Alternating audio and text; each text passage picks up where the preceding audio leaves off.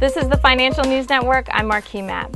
Hospira reported third quarter EPS of $1.14, missing consensus estimates of $1.28. Revenues in the quarter fell 6% to $949 million, but came in ahead of consensus estimates of $945 million.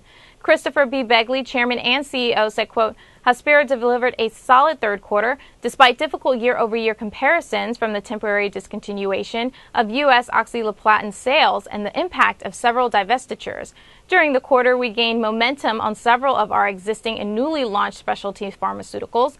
We saw continued contributions from Project Fuel, our company-wide optimization initiative, and we made good progress on our quality improvement efforts. We believe the efforts and advancements we are making this year position Hospira for another good year and continued growth going forward.